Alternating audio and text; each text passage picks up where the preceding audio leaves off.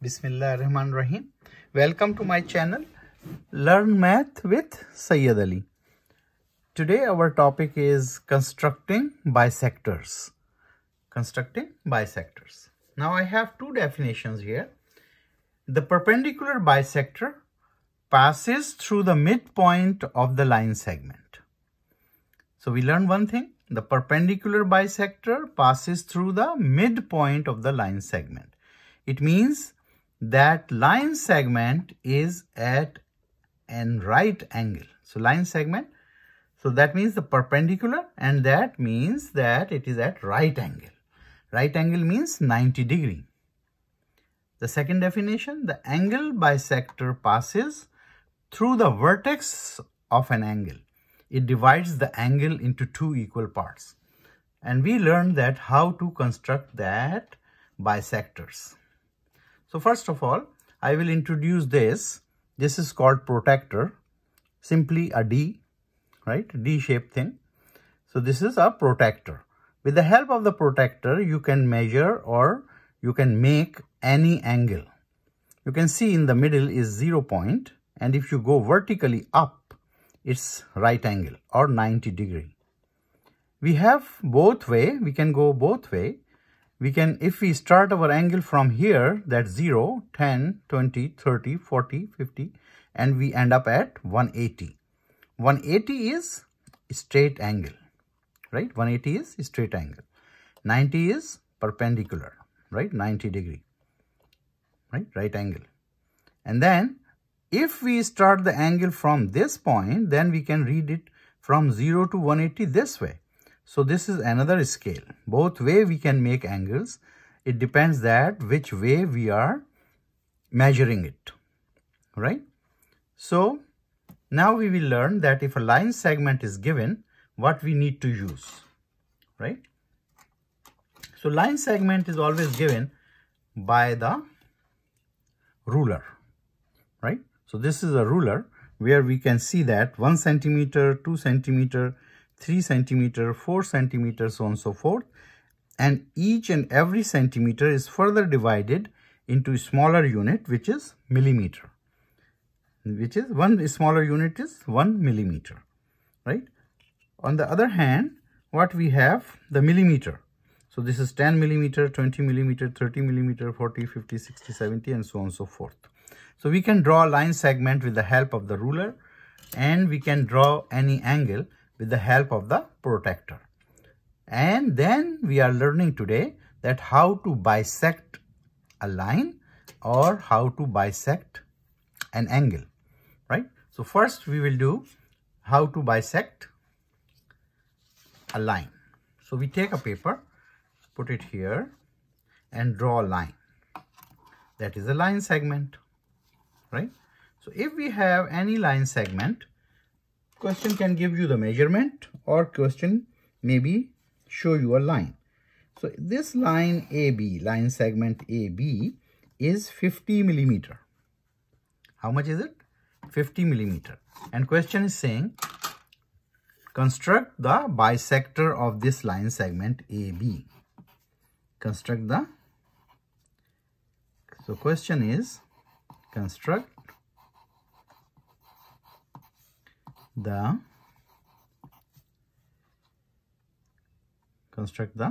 bisector. Bisector means which divides into two equal parts. Construct the bisector of line segment AB. So AB is my line segment, right? And I have to construct a bisector. So there are a few steps. With the help of this compass, we can draw the bisector. So first step is we have to open the compass more than half of the line and keep the needle at the point A, right? Keep the needle at point A. How much you have to open the compass? You have to open the compass more than half. Make an arc on the top of the line and at the bottom of the line. Make sure that your compass, when you fix it, or your paper does not move when you draw the arc, right?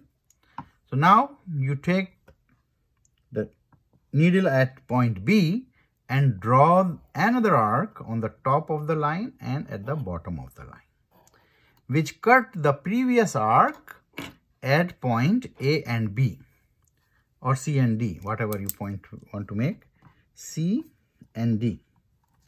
So what is the procedure? So one step, draw the line segment, draw the line segment, whatever measurement is given, right? So you draw that AB. We have given that AB was equals to, you can see what we draw. We draw 50 mm. So AB is equals to 50 mm. And what we need to do? We need to bisect. We need to find out perpendicular bisector, right?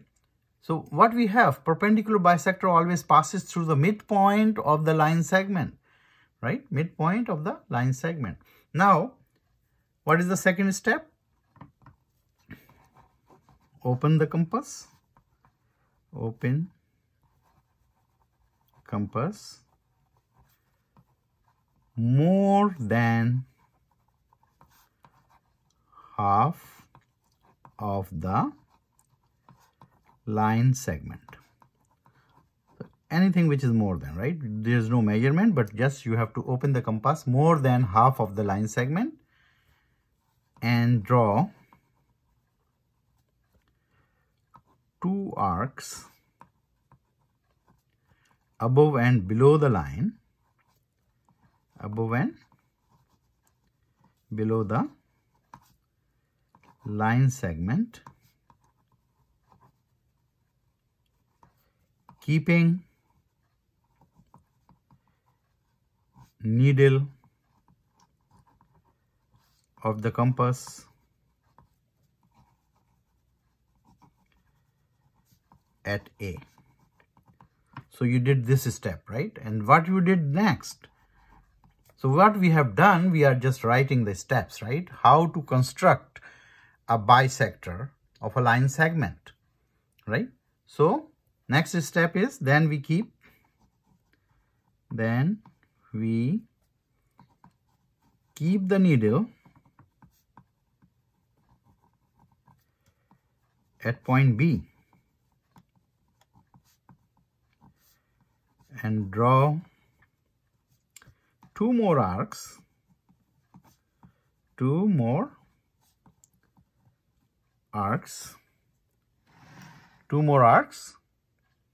above and below the line,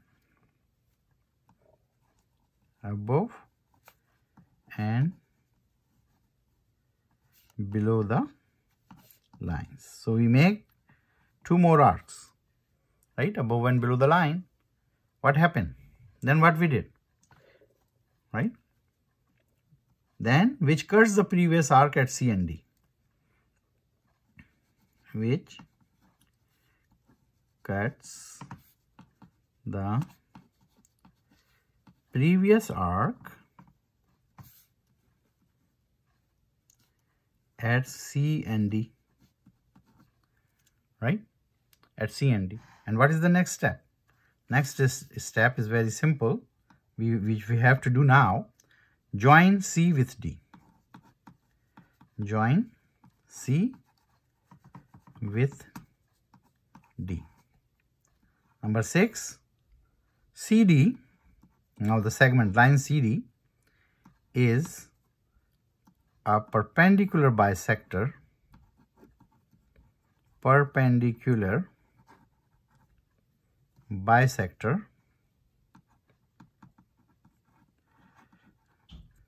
of line AB.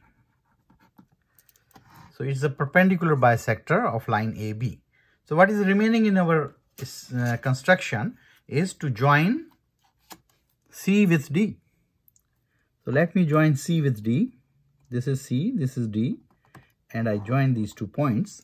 And I am saying that this line CD is perpendicular bisector of line AB, right? Of line AB. So these are the few steps which you need to pay attention and then do every time the same. the technique is that while you are constructing this bisector, keeping the needle at A, you make 2 arcs up and below the line. Then your compass should not move. If compass move, the bisector or whatever you are constructing will not be same. And then keeping the needle at B, make 2 more arcs which cuts the previous arc at C and D. You can see here. And then join C to D. This CD line will be a perpendicular bisector of line AB. How to measure or how to confirm it? So it was 50 millimeter line. You can see if it was a 50 millimeter line, and it's exactly 25 millimeter to the right and 25 millimeter to the left. So it's a bisect. Bisect means it passes through the middle point. And what else we define? It has to be 90 degree. So if we keep this 0 at 0, you can see that the line is overlapped with my bisector. So that means this angle is 90 degree. So we prove or we construct our construction that this is 90 degree. This is 90 degree, what we define in the definition. And this is, if it is O, then AO is 25 millimeter. And OB is again 25 millimeter. And the line segment was 50 millimeter. Right? So we write down the construction steps and we did the construction of the bisector. Now, what is the second thing to do? Second thing to do is angle. If you are given certain angle, so what we have to do, we will write construct. What is the question now? Second question. Construct a bisector